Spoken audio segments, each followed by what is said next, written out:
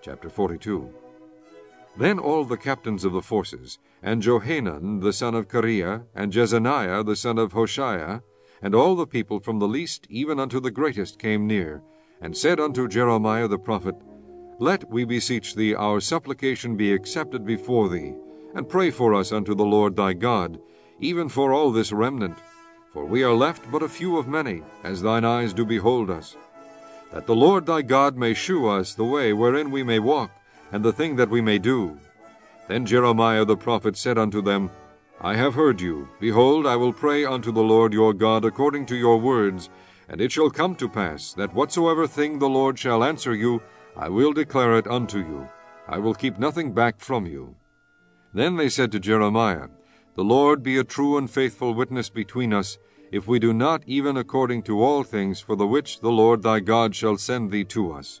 Whether it be good or whether it be evil, we will obey the voice of the Lord our God, to whom we send thee, that it may be well with us when we obey the voice of the Lord our God.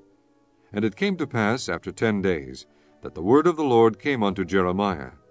Then called he Johanan the son of Kareah, and all the captains of the forces which were with him, and all the people from the least even to the greatest, and said unto them, Thus saith the Lord, the God of Israel, unto whom ye sent me to present your supplication before him, If ye will still abide in this land, then will I build you, and not pull you down, and I will plant you, and not pluck you up, for I repent me of the evil that I have done unto you. Be not afraid of the king of Babylon, of whom ye are afraid. Be not afraid of him, saith the Lord, for I am with you to save you, and to deliver you from his hand. And I will shew mercies unto you, that he may have mercy upon you, and cause you to return to your own land. But if ye say, We will not dwell in this land, neither obey the voice of the Lord your God, saying, No, but we will go into the land of Egypt, where we shall see no war, nor hear the sound of the trumpet, nor have hunger of bread, and there will we dwell. And now therefore hear the word of the Lord, ye remnant of Judah.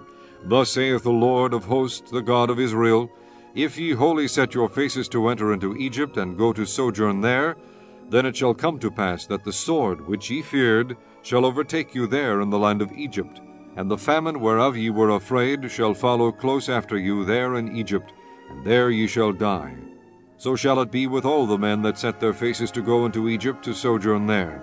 They shall die by the sword, by the famine, and by the pestilence, and none of them shall remain or escape from the evil that I will bring upon them. For thus saith the Lord of hosts, the God of Israel, As mine anger and my fury hath been poured forth upon the inhabitants of Jerusalem, so shall my fury be poured forth upon you, when ye shall enter into Egypt. And ye shall be an execration, and an astonishment, and a curse, and a reproach, and ye shall see this place no more. The Lord hath said concerning you, O ye remnant of Judah, Go ye not into Egypt. Know certainly that I have admonished you this day. For ye dissembled in your hearts, when ye sent me unto the Lord your God, saying, Pray for us unto the Lord our God, and according unto all that the Lord our God shall say, so declare unto us, and we will do it.